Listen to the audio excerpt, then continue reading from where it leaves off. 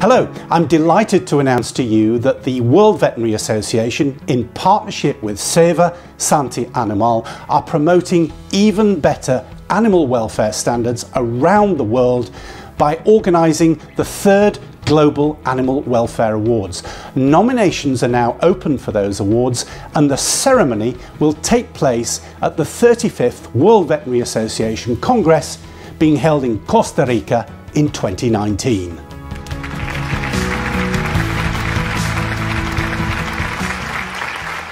Now, I've had the privilege to host the awards ceremonies in the previous 2 years and travel to different continents to film and interview past winners.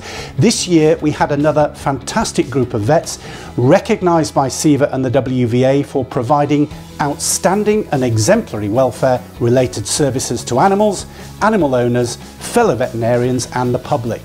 Now, the breaking news for these awards is that as well as recognising a vet from each of the 6 geographical areas covered by the WVA, there's going to be a new category recognising a student vet who goes above and beyond the call of duty when it comes to promoting animal welfare. Now, I know this is close to the heart of the people at Ceva Santi Animal because they are involved in training young vets, graduates in particular, in countries such as Myanmar, Bangladesh and Sub-Saharan Africa. So get your nominations in and don't forget that student vet category.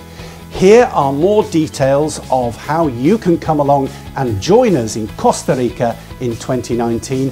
I will be there and maybe you will be too. See you later. Bye for now.